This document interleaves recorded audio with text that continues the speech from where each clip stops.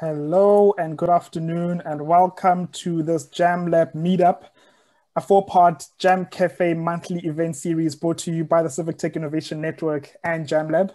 My name is Tapo Chabalala and I head up the Jamlab program here at Wits Journalism.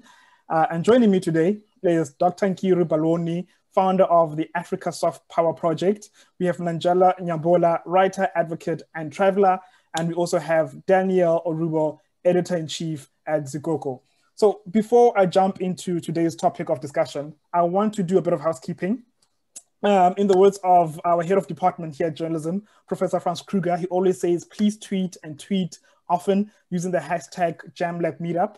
I really want to make this a discussion and would like you to please use the Q&A function for any questions directed at speakers, and for all the comments and queries, please leave those in the comments section or the chat function that is to your right.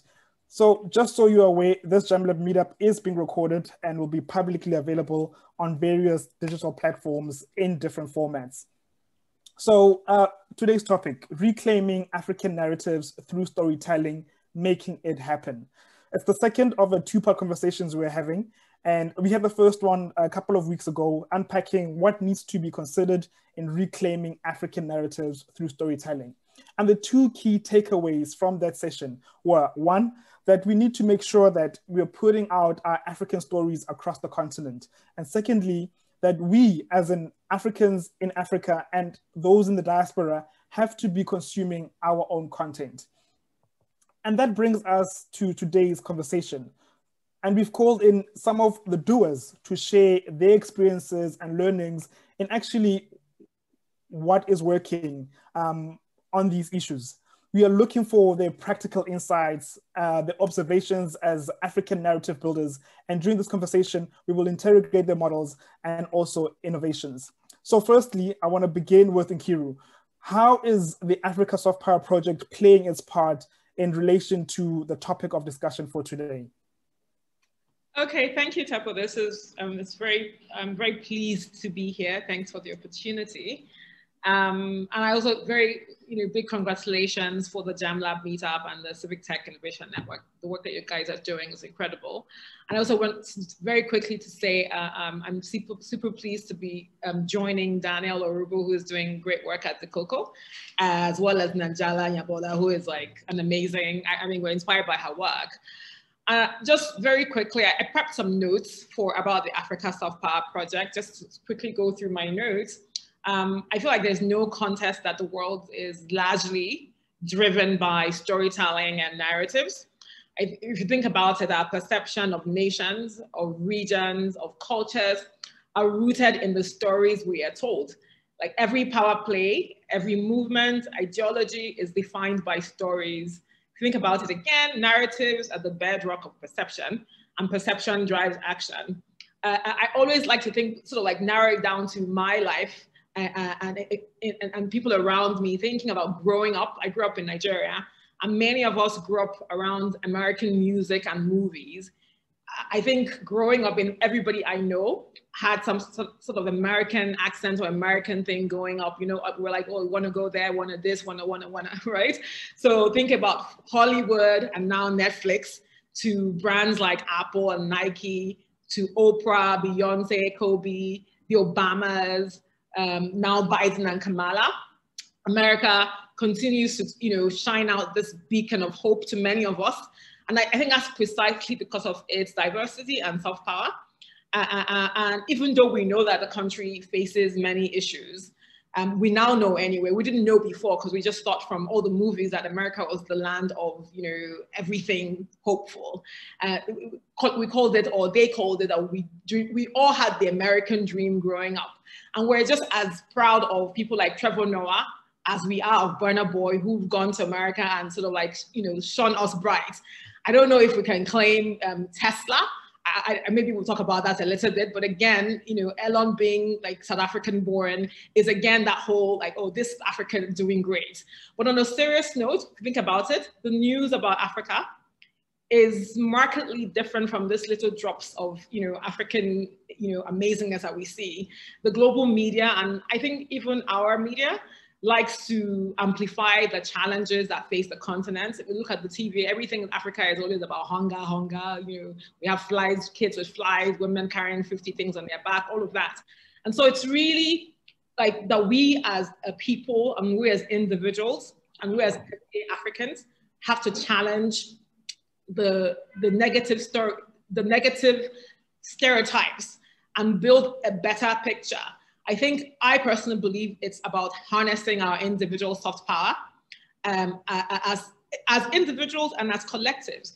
And because this is a school sort of webinar, I thought it would be interesting to talk a little bit about my doctoral thesis, which was on film as a catalyst for socioeconomic development, which is actually where I came across the idea of soft power, which was a term that was coined by a Harvard professor, Joseph Nye, describing it as the ability to attract and persuade arising from the attractiveness, a nation's attractiveness, its culture, political ideals and policies.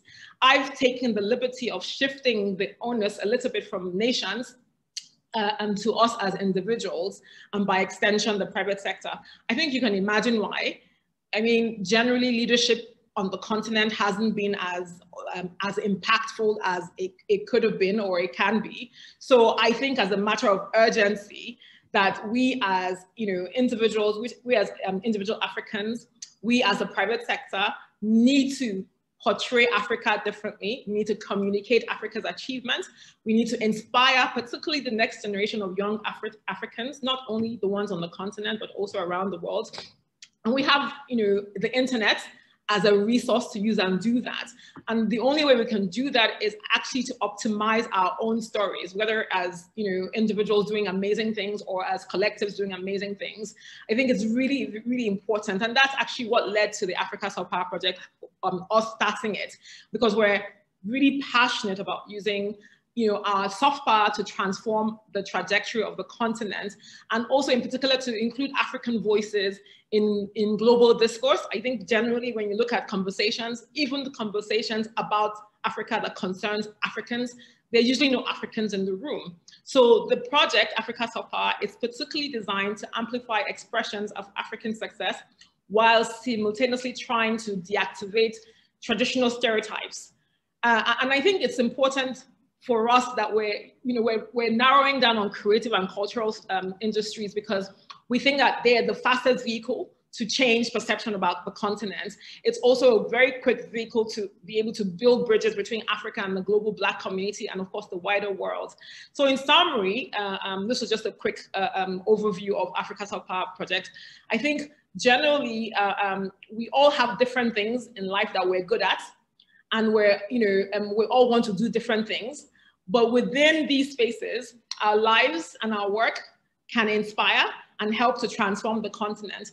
Growing up, my mom would always say that if we all swept the front of our own homes, if we all at least at the minimum, swept our home, the front of the yard, as she would say, at the very minimum, if we all did that, we would have a clean street. So I don't know how far we can get as individuals, but I do know that if we actually all sort of like aspired to do our best, and we all sort of like delivered at the highest standards, we can create new stories and narratives of the continent, regardless of what our different governments are doing. That's it in short.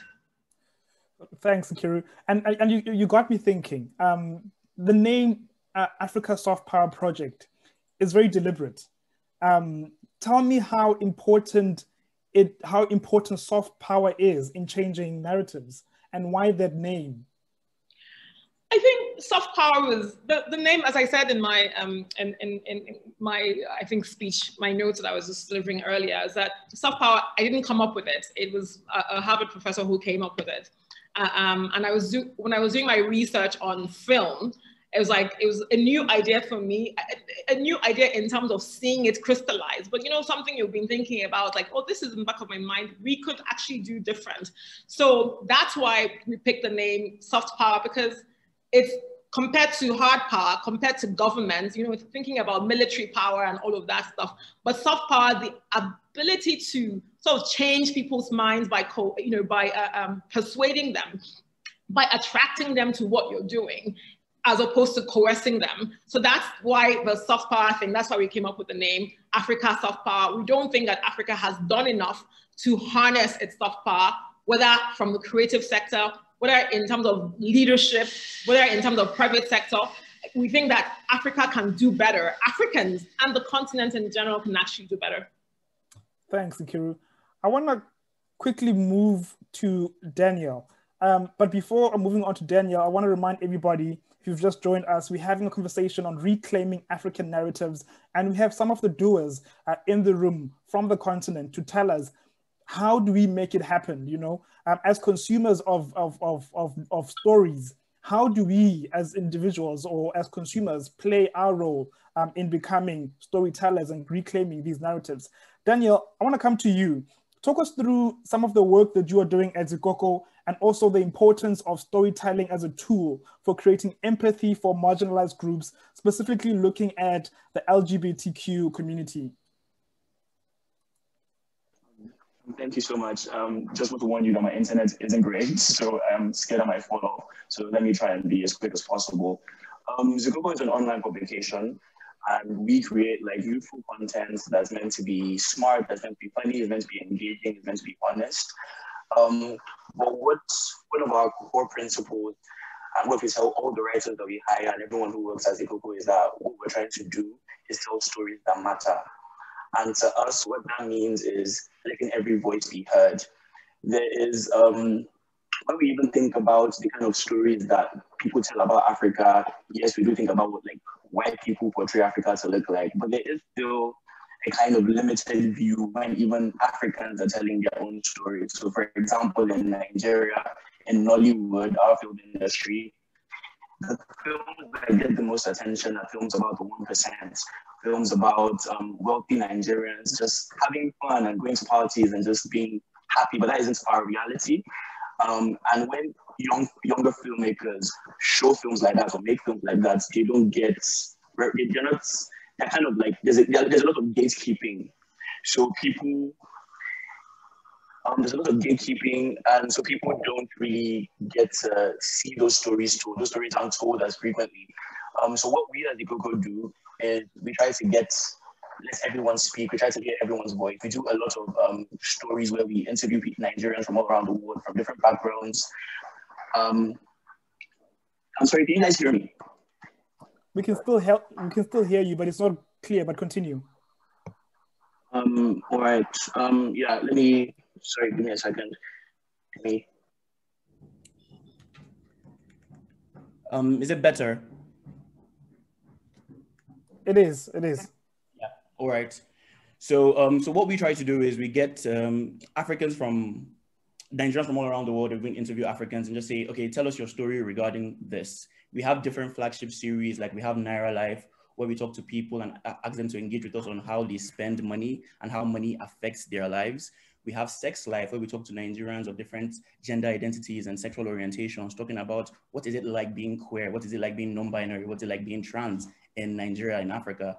We have Love Life, where we navigate relationships. So for us, it's allowing people to see themselves. I think that is so important. Like representation is, I'm so passionate about representation, especially in film and in media, because I think it saves lives.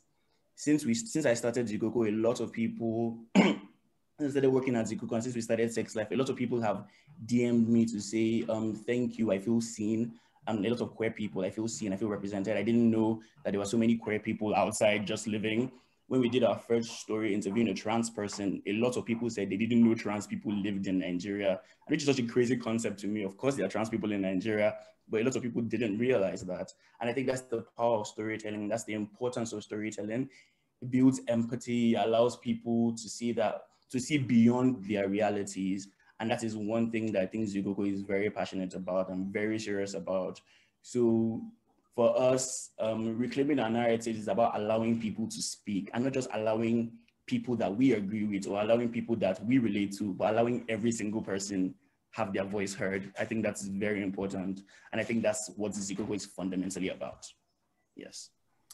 Thanks, Daniel. I think the key thing about Zikoko is that your target market is the youth.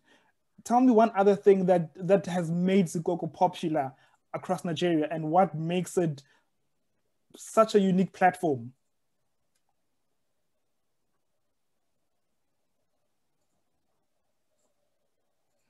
I think what makes it popular is that appeal to, as much as we would love to watch a film that is about something we're familiar with,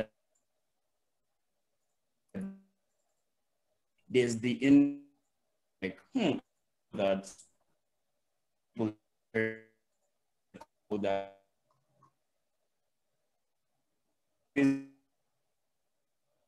Daniel, same country, pretty vanilla. So it is that intrigue that kind of gets people hooked on Zikoko. So people really engage with our content because it's different and because it's just honest, and so it's written in a very simple way. We interview people, just ask them questions. We're not trying to impose our thoughts on them. So we're just allowing people to speak. So it's like having access to every Nigerian's diary. That's kind of how Zikoko feels. You hear their story and take it in and just see experiences that I've never experienced, but it's someone's life outside of mine. And not a lot of publications do that. So I think that's why people have really gravitated to Zikoko. Yes. Thanks, Daniel. Audience members, please do send in your questions using the Q&A function. I will help you take those. But before we get to those questions, I want to bring in our third and final speaker for today, Nanjala. Can you take us through the Kiswahili language projects that you are doing and how that and your other work speaks to the objective of reclaiming our African narratives through storytelling? Sure, thank you. Thank you for having me. So the Kiswahili language project flows organically from work that I've been doing in digital rights and digital advocacy.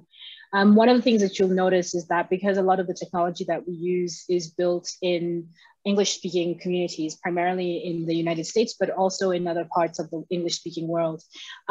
Many of us are experiencing technology in translation, and especially from a rights perspective, it can be very difficult when a lot of the things that we're trying to advocate for, the words just don't exist in the language. So, for example, things like surveillance. The Kiswahili language doesn't have a word for surveillance, doesn't have a word for surveillance.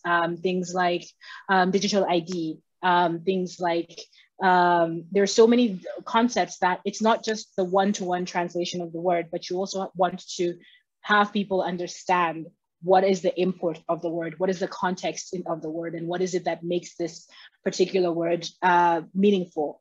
And so, having worked in digital rights and advocacy and digital rights research for many years, I just came to perceive this as a limitation and a challenge in the advocacy work that we're doing. We had gotten to a point where it's a handful of people who are working in English, speaking in English, engaging with each other in English, but we're not really translating it. We're not really making the rights real for the people that we're claiming to advocate for. And I'm very driven by this one quote that was shared by an Indigenous Australian woman many years ago, which is, if you have come to save me, then you are wasting your time. But if you have come because you realize that your liberation is bound up with mine, then let us work together. And so the challenge for me was then how can we create a context in which we are working together with the communities that we're claiming to speak on behalf of. We, especially during the digital ID campaign in Kenya in 2019, and there's a lot that's been published about this, some of which by me, we realized that we needed to not just talk about like IDs, because when you say ID, people know what we call it kitambulisho, they know what the ID card is. And so they were like, we don't understand what's the problem. And we have IDs, so they're just putting it on computers. And we're like, no, we have to talk about surveillance, and we have to talk about data protection, and we have to talk about, and none of these words exist in Kiswahili. And so having experienced that, having tried to be at the forefront of that advocacy campaign is really the immediate impetus for the Kiswahili Language Project. And very briefly, what we're doing is we are creating these words. We've worked with some of the leading scholars of Kiswahili in Kenya and Tanzania. We're working in Kiswahili because Kiswahili is the most widely spoken African language in the world. There are over 300 million speakers of Kiswahili. It is also the only African language that is an official language of the African Union.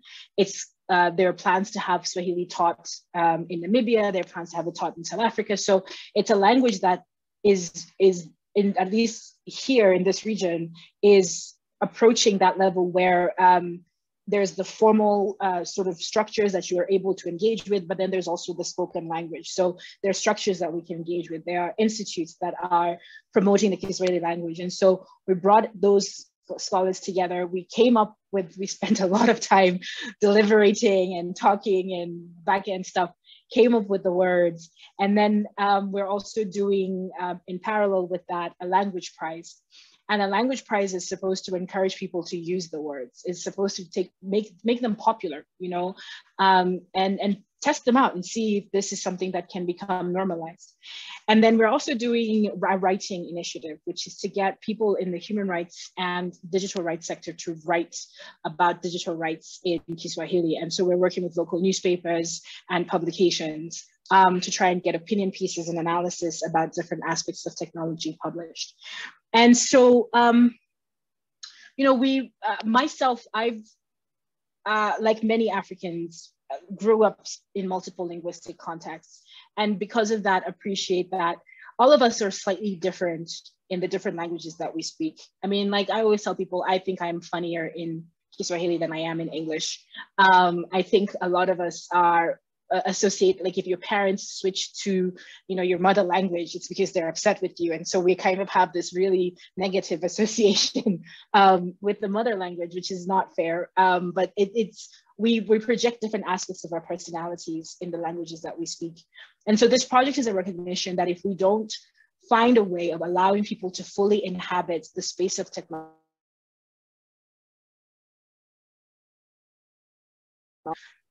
tell our stories and to advocate for ourselves in the languages that we speak best, and in to really represent ourselves and inhabit the technology space. Otherwise, we end up in this situation where African societies are spoken about and spoken to, but never spoken with. We're never in dialogue with the people who are building technology. And that's basically the theory of change behind. We hope that by the end of this project, there's a 18-month project cycle, that we have sown enough seeds that other people will feel empowered to be part of the digital rights and tech conversation. And that we hope we're building a movement, an organic movement for social change in the space. And I really, ideally, because like, as I said, Kiswahili has formal structures, there are institutes, Bakita, there is the Takaki, there is the East African Kiswahili Language Commission. So there are all these formal institutions that we can engage with. But the hope is that if we do this well, because Kiswahili is a Bantu language, and as a Bantu language family is the most widely spoken language family in Africa, that people who speak other African languages will have a template for doing that in their own languages. And yeah, I'm going to stop there. That's the project, and that's the ambition behind it. Yeah, thanks so much, Nanjala. I'm actually quite excited about hearing about this project. And I'm keen to find out, you keep saying if you do it well. What would stop you from doing well? What's the hindrance? What are the sort of blocks that would block you from doing this project very well? I have to be honest, so far every door that we've knocked on has opened. So that if is really more just out of habit, but the response has been tremendous. I mean, the language prize, I reached out to the Mabati Cornell team, who are the largest Kiswahili language prize is the Mabati Cornell prize. So they have the largest pot. And I reached out to them and I said, look, this is what we want to do, and expecting there to be like weeks and weeks of deliberation. And it was a 3-hour email exchange. It's like, yes, absolutely, let's do it. Even all of the institutes, because I think there's a recognition that the time is now to do this. I think the only hindrance really is it is a lot of work. We are working, and we're still doing other stuff. I mean, myself and my project assistant, we're still doing other stuff. We are funded by a grant. I was a recipient of the Stanford Digital Civil Society grant, but it's a timed project. So the funding is an issue. A lot of the money now is already like me putting money in. And we're building a game. I should mention, we're also building a game. We're turning the flashcards into a game. And so it's things like that would be the hindrance. But what I really see happening that's been so exciting for me is that people are really excited about this, and the doors have been open and have been very generous with their time and with their resources.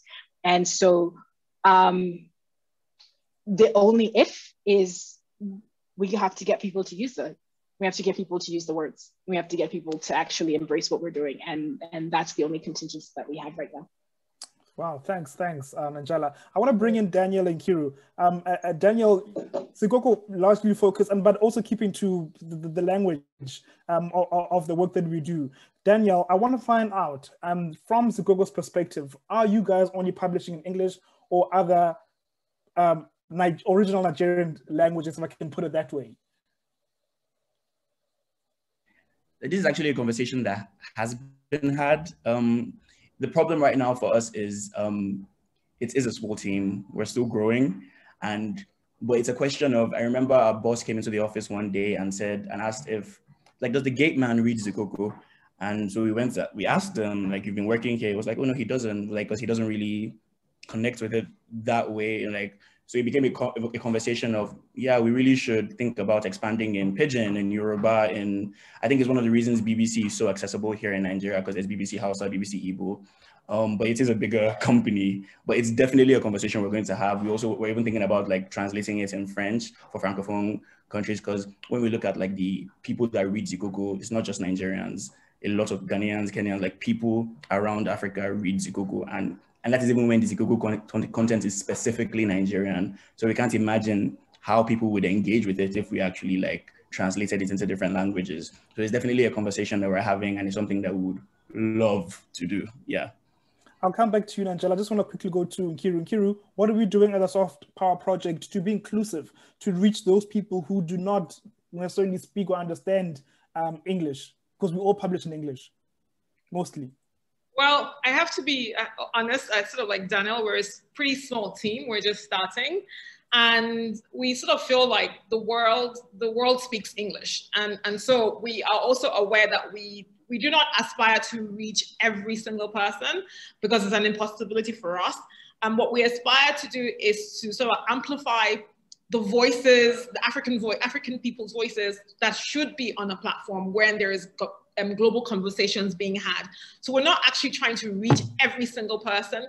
What we're trying to do is inspire Africans. And so like, if there's an African leader somewhere that, can inspire, we want that person, man or woman, girl or boy, to be on a global platform. You know how the world is celebrating, what's her name, Greta, the climate change, young woman. There's a lot of, amazing young people like her, but they're, Africans. Nobody's sort of like bigging them up. We want to big them up. We want the world. We want African kids to see their own version of themselves. When we saw Amanda Gomez on screen, reciting that poem, we were like, whoa, all the girls were like, oh my God.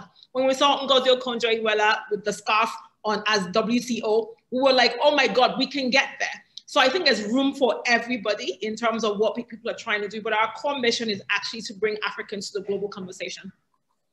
Nanjala, do you want to come in there?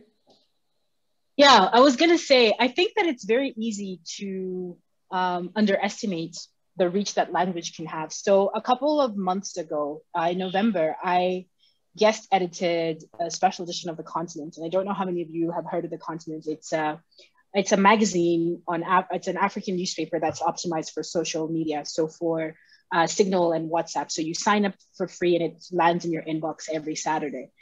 And I had done an opinion piece in Swahili, and they had commissioned a bunch of opinion pieces in Shona and Ndebele, and we had sort of been testing the idea of language for a number of months. And then we just kind of said, we're going to do a special edition of The Continent, which is about the US election. And we're going to do it in as many African languages as we possibly can. And we even stayed away from some of the usual suspects. So we didn't have anything in French. We had 27 writers working in 15 different languages. And it was one of the most popular editions of the magazine. We had Cameroonian Pidgin, Nigerian Pidgin, Swahili, Portuguese, Somali, Sudanese Arabic, North Sudanese Arabic, South Sudanese Arabic. Like we had, and what really made the difference was, instead of thinking about it as a process of translation, we thought about it as a platform for letting people to speak on their own terms. And so we didn't provide any translation for any of the articles. We wanted the people who speak those languages to feel like they were being invited as themselves and to speak as themselves. And there was definitely that anxiety of, oh my gosh, is anyone going to read this? Is anybody going to understand what we're trying to do? And it turned out to be completely unfounded, because there was enough of the English content that English speakers felt like they could engage with the paper, but there was also, everybody would stumble across something that was, in Lingala, in Kirundi, and be like, oh my gosh, I can't believe I'm reading this in a international newspaper. I can't believe, in fact, just today, I still get comments about this paper. Just today, someone was telling me, I've never seen political analysis done in Somali in an international newspaper. So I'm saying that to say that I think we can underestimate the power that our languages have. And I recognize, that there is this broader contextual limitation, but I look at what Ngugi has done, for example, with his latest book, which is he wrote it in Gikuyu and then he translated it into English. And without caring that the people who read English, like the Kikuyu version existed first. I think if we flip that narrative, if we flip that in ourselves, our intention in ourselves, actually you'd be so surprised at how ready people in this continent are to have their ideas exist in their languages. Thanks, Nanjala. I want to move the conversation and ask all three of you, how do we bring in innovators and those interested in working to reclaim African narratives into the market?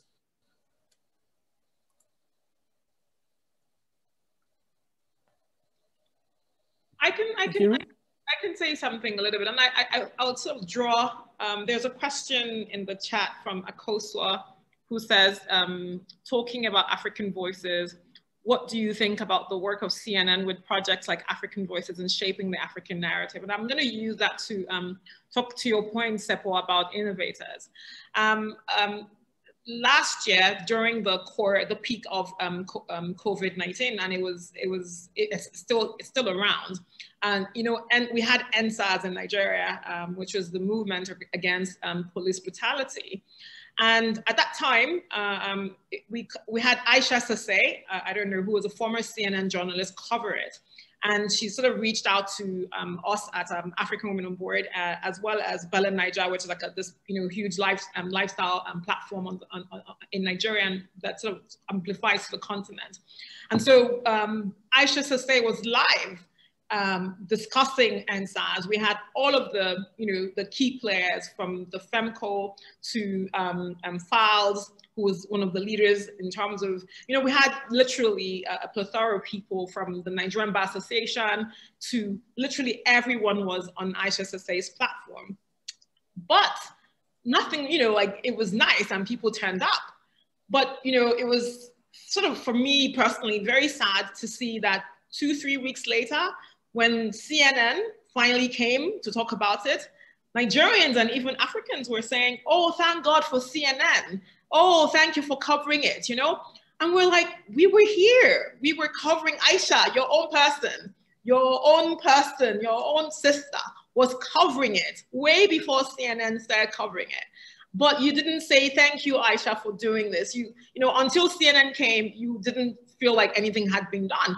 And that's the whole thing around, including making sure we have African voices leading African stories, because we are here. Like, CNN will come for a second, but the African is African and is living here and is understanding it and is seeing it.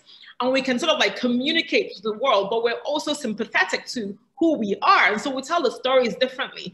But we as Africans also have to actually appreciate Africans who are doing a great job, as opposed to always thinking that we will be saved by the CNNs and the BBCs and all of that stuff, who, of course, they're also doing a good job, but I also think that CNN, BBC all have to support more African voices to tell their own stories. If that makes, so hopefully that sort of like connects the dots for you. Thank you, it does. Daniel, do you want to come in there? Sorry, could you please repeat the question? Because I feel like, yeah. How do we bring in innovators and those interested in working to reclaim African narratives into the market? Well, I think I agree with what Nkiru said, where there is like, there's the habit of assuming that something that isn't done here is just like better, just based on the fact that it wasn't done here. So I do think just like, and there's also the issue of people being seen. There are a lot of people doing amazing work, but can people see it? And that's where funding comes in. So you have great content being written, you have great content being created, but it's just in your tiny corner of the world because you don't have money to push it and you don't have money to see it in front of people. And that's what's very important about like what Nkiru said about these companies that do have hands, hiring the people that are on the ground to actually tell these stories, or funding people who are telling these stories and like allowing them to be seen. So I think like it's just the power of money. People need money to be seen. People need money to push the work that they're doing. So these stories are being told. So like, I think innovators will come when they see that there is room. Like when they see other people, like people here are actually telling important stories and people are doing work that matters. That means there is room for me to come. There is room for me to grow this this industry. So I definitely think everybody putting their money where their mouth is a very big step, and allowing people to be seen and allowing people who are doing the work to be heard. Yeah. Absolutely. Thanks, Daniel. I want to come to the questions that we have in the question box. And Nanjala, I'll start with you. Anonymous is saying that you are saying that funding is not really an obstacle to doing more in getting African narratives out. I guess let me move on to sort of Daniel and Nkiru, sorry. Do you guys concur with Nanjala? I never said that. I never said that. I said funding wasn't an issue for this project because it was, I mean, this project is born out of almost 12 years of work. And really, if I'm honest about how this Stanford money came together, is that I was at a conference. The last year I've been going to a lot of tech conferences, and I've been singing this tune from the top of my voice that there's so much more that we want to do, but we don't have the money to do it. And you say it and you ask and you ask and you ask, and then one day someone sees the vision and says, you know what, we want to be a part of that. So funding isn't a problem for this project, but I would certainly not say that funding is not a problem for African projects. It's a huge problem. It's probably the #1 problem, as Daniel said. Nkiru, Daniel, what would you say sort of the policy or the funding obstacles that you've come across in your respective projects? Okay, so I'll say that from a slightly different perspective to Nanjala, but saying the same thing, funding is not an issue. It may become an issue, but I personally, from a personal philosophy, I feel no pain, no gain. And so Nanjala, even though she said funding is not an issue for her project, she obviously hasn't told you, I mean, she has told you, but she hasn't told you of the hard work she did for 12 years to get to this point where it's no longer an issue. But there's 12 years of toil and pain to get to the point. So I think funding is always going to be some sort of issue, but it shouldn't be an issue to starting something, because I think if you do great work, the money will follow. And that's the thing for Africans, young Africans. I always say, just start, start the thing, keep moving. If you do great work, like I think it was Will Smith that said, you can't outwork me. You may be smarter than me, you may be whatever it is, but you cannot outwork me. And literally, I don't know anyone who can outwork me. So that's what we're doing. We're like, obviously my poor team, we're all sort of like working on killing ourselves, but literally we're going with or without funding. We want to tell the story. We want to amplify African voices. We know we have the, we have the network, we have access. we do a good job, the money will come. That's how we're operating. Danielle, how do you, sorry, continue. About the funding, I mean, yes, I agree to an extent, but for Zikoko, for example, we want the best teams, we want to hire the best writers, and as much as people who work at Zikoko love Zikoko, I mean, we still gotta eat. Like, we're gonna love to write the best stories and interview people, but like, we need to pay salaries. And for example, when we want to, start translating, we're going to need to pay translators. Nobody's going to come and work at Zikoko just because they like us or they think we're doing important work. So as important as it is, we still need to pay these people. And yes, right now at Zikoko, a lot of our content has, like, right now we are being read the most and we've ever been read since Zikoko has been created. We have a bigger audience, our page views are really high, but that's not the cap for us. We want to go higher. And we know that with the way things are set up, like for example, we publish our stories on Facebook and Twitter. And the way Facebook is now, if you don't promote on Facebook, people are not going to see what you posted because there is a wall preventing publishers, because Mark wants you to use money to push it. So we do need money to push it because we do want more people to see it. There are so many people that have said, oh, reading Sex Life, I realized that my homophobia was stupid. But like, some people are never going to see it because we don't have the money to push it in front of more people. And that is, for me, that's where funding is. Funding is very important for growth. So there are lots of people that said, immediately I found Zikoko once, I always came back. But there are people that have never seen it. Like in our heads, we think Zikoko is very popular because people are always tweeting about it. But like, we know there are so many people that have never seen it. And there are so many people that even if they see it, they won't understand it because of the language it's written in. So there are so many barriers we need to pass, and money, sadly, no matter how good the work is, money is going to help us push those barriers. So yeah, it's very hard. And a lot of people don't want to fund the media because everybody's very focused on tech right now, because it feels like we can be very one-track minded in the way we think, about the next big industry. So, oh yeah, tech is the next thing. So everybody's focused on tech, and tech companies are being given billions, but like, just throw some millions our way. Let's use it to grow too. But that's not what's happening. So we feel like we're doing our best to work and show that, yes, people care about this. This is how the media impacts people. This is how people are invested in it. So if you fund us, we'll be able to do more important work. Yeah. Thanks, Daniel. And I like what Nkiru said, that when Nanjala started, she had 12 years of grafting, of going through the hard work. And I want to touch on that. I'm starting out. Where do I start? Who do I go to get funding opportunities or guidance onto starting something? Where do we start? What's the starting point once I've started doing the work? How do I monetize my platform or the work that I'm doing? Again, I feel like I should say that the Kiswahili Language Project is slightly different in that we are not trying to monetize in the traditional sense of the word. I'm not making any money off from this. I have a project assistant that I pay, and we pay people for their time. So like this experts who gave us their time, and when people teach, the workshops that we do pay them for their time. And again, that is the product of this being grant funded. And it's a discrete project that is running for a very discrete amount of time. So unlike what Nkiru and Daniel are working on, we're not trying to grow as an institution.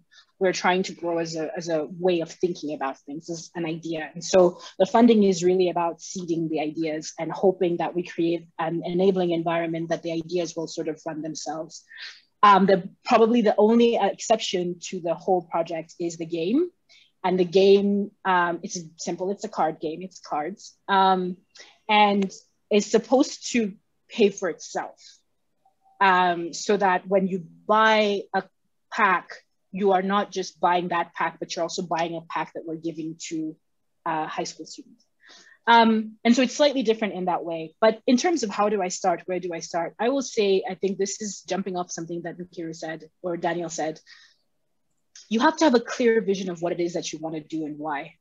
Because there are going to be very many moments in that 12-year cycle or 5-year cycle where it's not going to make sense to anybody except you. Why are you still doing this? Why don't you go and do something else? Why don't you go, if you're from an African family, go and be a doctor, a lawyer, an engineer? Why are you doing this, taking these risks? And so you have to be so clear in what your work is, And that doesn't mean that when you say the work, we're not talking about your job. We're not talking about your, 9 to 5 or whatever, but what is my contribution to this space that I'm interested in? What can I bring to the table? And to be so clear in that even if you say, I'm gonna take 6 months off to go and do this so I can earn some money and bring it back to do this, that you know that you're coming back because you're so clear in your contribution. I think money can be a distraction in the sense that we're told that we have to be profitable within 1 year, otherwise it's not an issue. But I always tell people in the tech space, Uber has never made a profit. Uber has never made a profit in its entire existence. Jumia has never made a profit in its entire existence. There's so many of these big tech companies that have never made money because someone out there, a VC, an angel investor, thinks it will make money 20 years down the line. So I want to be in on that. And that's a two-part problem.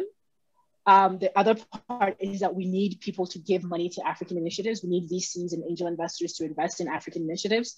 But from the African innovators part of it, look at the bottom line. Don't be obsessed with the bottom line because money can be a distraction in that way. Look at the bottom line. Don't be obsessed by the bottom line. Love that. I've got a question here from Geshi, who's curious about some of the big challenges that each of you have had as we advocate for this idea that Africans can do it. What's getting in our way? Where do we need intervention? Nkiru? I'm sure. I'm going to sort of piggyback from what Nanjala was saying. Again, I think we think very similar, but just a little bit different. So from our perspective, money is really important. And we are funded, but we're funded by my private sector activity, like, oh, my company's funding Africa for Power. If not, we wouldn't be able to get anywhere. We have to pay for websites, we have to pay for marketing. And to Daniel's point, to actually be able to create a movement of anything, you actually have to sell it. So there's a lot of marketing. So what we do is we do what I call Snoop Doggy marketing. So we partner with people. So we had a lot of collaboration. If you remember Snoop Doggy, he was always, partnering, collab. He's on every music video you think of back in the day, remember?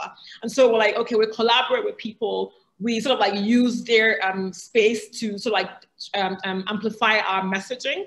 So really, really important. But I think a core thing that's for me very annoying is actually that Africans do not fund Africans. And I think you see it, if you think about African millionaires and all of that stuff, it's a lot harder to get money out of them than if you went to, some white bloke in Virginia or wherever. And I think that's something that has to change. And then look at it, and if you look deep at most of the Africa-focused initiatives, they actually are not being run by Africans. They're like usually behind the scene is usually a non-African who's seen this gap or an opportunity, and then they start this thing. And generally, Africans will give money to that. But when you go as an African to say, oh, hey, can we have a meeting? I'd like to talk to you about, soft power or whatever it is, that doesn't happen. It will take me hanging out with Oprah to get, my people down this way to take me seriously or take us seriously. So that's one of the things I think we need to change as Africans. We actually need to support local African talent. We need to actually support the African dream. We need to actually create the African dream. What is the African dream? It shouldn't be about the American dream for us. It should be about the African dream. What is it? Whatever language you speak, what is the African dream? Daniel? Okay, yeah, for me, it's a case of, I would say, like Nanjala said, like what we're doing is very different. We're a media company, so we do need to be profitable. So when we create content, we're thinking of, is this sellable or not? But one of the roadblocks we've experienced is that a lot of people are not brave enough to want to push a certain kind of content. Like for example, we would have like, okay, Sex Life. Sex Life is one of our best performing series in Zikoko history. But no company wants to put their name behind it to promote it because it interviews queer people. It doesn't interview just straight people. And for us, that is like, we don't want our company to be associated with this. We don't want, for like Love Life, for example, we don't want a company to be like connected with, you're interviewing a queer couple. And for us, that has been a very big hindrance, because like I don't believe that while I'm editor-in-chief of Zikoko, we'll ever say, okay, let's stop interviewing diverse people because we want to sell our content. That's never going to happen. So what needs to happen is that companies need to be braver. They need to take a stand. During NSAS, that was like, for me, the clearest indication of the fact that Nigerian companies like to stand on the line. They like to toe the line. So they'll be like, we're not going to tweet NSAS. We'd just rather not tweet anything. So it's not that we're saying anything or we're not doing, like, it's very, I just think we need just the general bigger companies to be braver and like, just like put your money where your mouth is, like stand for something. You're creating value for people, and the people they are creating value for are diverse. You're not just creating value. You're a bank. You're not just creating value for straight people. You're queer people and you're a bank. Queer people work for you, like non-binary people.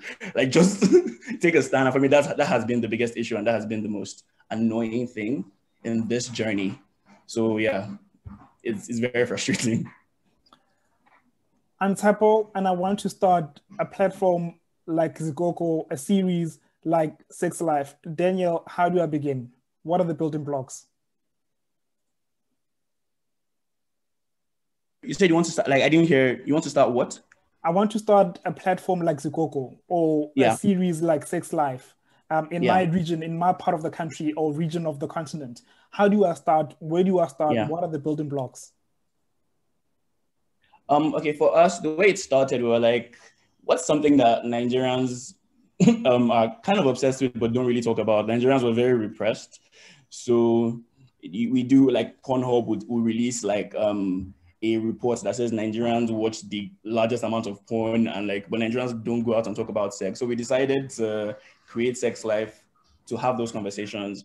But one of the things we needed to consider was that this thing cannot have the person's name attached to it, because they're not going to be honest if that's the fact. So the first thing we had to agree on is, okay, this has to be anonymous. And immediately we did that, a lot more people like came forward and were ready to share their stories. And I think what people don't realize is that people want to talk. In Nigeria, therapy isn't popular. So there are a lot of people that are repressed and have a lot of things to say, and they don't have the opportunity to say it. And for a lot of people, Zikoko has kind of been that avenue to talk about the things that are bothering them. So wherever you are, I feel like that translates to everywhere. Everybody wants to share their story. Everybody wants to feel seen. Everyone wants to feel heard. So honestly, if you wanted to start something like Sex Life in, say, Kenya or Ghana, all you need to do is like literally put out a call and say, okay, I would love to talk to people. I'd love to talk to queer people in Ghana about the experience. Don't worry, your identity is going to be fully protected, and you can just tell me anything. You would be shocked at the amount of people who would reach out, because people do want to share, people want to talk. And I don't think it would be as hard as you think it would be. It would be pretty easy to get people. All you need is the trust. Like the Zikoko, there is that level of trust, because we've been doing this for years and no one has ever come to say Zikoko released my identity or someone found out it was me. And because of that trust, people are very open to sharing their stories. Yeah. Thanks, Daniel. Nkiru, I want to come to you. As a researcher, you are used to this term. As a graduate, Dr. Nkiru, where are the gaps? You soft power project, I see it. What are the gaps? Where are the gaps? How do I contribute and be part of this transformation conversation? Oh, that's a huge question. I mean, there's clearly I mean, I don't even know how to answer it. I can't even fake it. That's a huge question. I mean, I think maybe I would say from a philosophical point of view, as opposed to being able to answer where the gaps are, because I'd rather talk about the things we can do. I think as individuals, when I was giving my presentation, I talked about my mom saying that if we all swept the front of our yard, we would have a clean street. And I think about the work that Nanjala is doing and the work that Daniel's doing, the work that you're doing. So imagine if out of 100 of us, 80 of us were doing our very best in our own spheres. Like, actually, no, 50 of us. No, actually, sorry, let's go to 20. If we all sort of like aspire to inspire, I think that's how we can actually move the needle. I mean, if we're honest, most of our governments haven't done us well. But as individuals and as the private sector and as non-governmental organizations, there's a lot we could do. And there's a lot we could do with even having little money. It's just really about thinking, critical thinking. Nanjala actually talked about it and like map what you want to do and, create a strategy around it. And, it will come. Because I think of all the things I've done across my life, no one's actually ever thought it was a good idea. But when your instinct says to you, this is a good idea, this is something we should be doing, and have a strategy and have a clear strategy and map it from A to Z. This is the beginning, this is the middle, this is the end. The middle is usually chaos. You will find that if it's mapped and you have a strategy, it will actually come through. It feels like it wouldn't, but it does come through. So I think from a general perspective, I don't know if I've answered your question around challenges, because I don't want to start talking about there's a whole bunch of them. I will talk about the things we can do differently and do better to sort of like, raise the standards for everybody else. Thanks, Nkiru.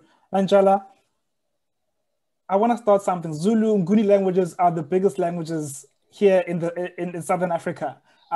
Where do I start building a similar project to the Kiswahili project? Where do I begin? What are the building blocks, the basics? Talk to people who are smarter than you. Work with people who are smarter than you, who know the language better than you. Listen to what they have to say. Seek out expertise. Seek out experts. Bring experts on board. Reach out to people who are passionate, who see the world with the same passion that you do. Work with people who understand why these things matter. Start with take your big dream and break it down into the smallest constituent parts. And for me, that meant physically mapping it out on an Excel spreadsheet, and then I'm gonna do this, and then I'm gonna do this, and I'm gonna do this, and I'm gonna do that. And it's mapped out for the next 18 months. And when I started, everything was coded red. And then when it's in progress, I turn them orange. And then when it's finished, it started green. And the immense pride that comes from watching those squares start to turn green as you're moving towards your goal. So that is also part of having that vision, putting in the work, reaching out to people who might serve your vision, who might work with your vision, and pulling in that direction, asking for help. And just internally shifting that idea that our languages can't, and starting with the idea that our languages can, and what is my place in making that possibility a reality, I think will go a long way. If you are interested in writing in languages other than, colonizer languages, we have the folks, I know the folks at the continent are always happy to receive submissions. And we, through this iteration process, have come up with a strategy for editing that makes sure that the stuff that we're receiving is of the same quality as the stuff that we receive in English. So all of which is to say, make a plan, work the plan, and you'll be fine. Awesome stuff. Work the plan and make it happen. Ladies and gentlemen, we've run out of time. It's 1 o'clock. And I just want to say I'm fired up. I'm fired up to do better, to contribute and continue to grow this conversation and support all these initiatives and other initiatives that are going to be on the come up as we reclaim our narratives and retell our stories in the way we want to see them.